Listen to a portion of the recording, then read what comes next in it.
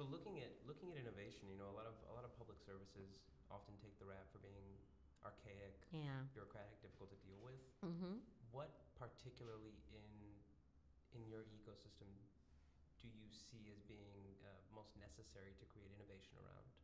Well, from my perspective, I think while I think that electronic communication is extremely beneficial, I do believe that there's still a place, especially in the legal field and in the practice of law and in the courts especially, for human interaction.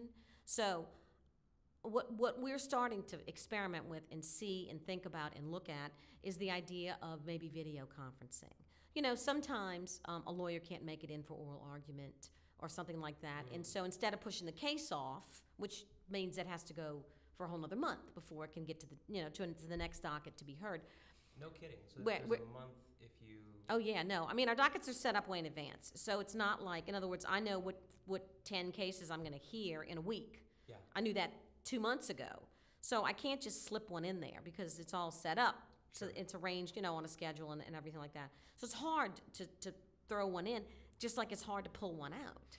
Because then where am I going to put it? It's got to go to... It's thrown way down the road. It could get thrown way down the road. We fixed that problem because I came up with a special setting system where if I've got a case that has to get pulled off of a docket, I can usually put it back onto a special docket that's going to come up within a month.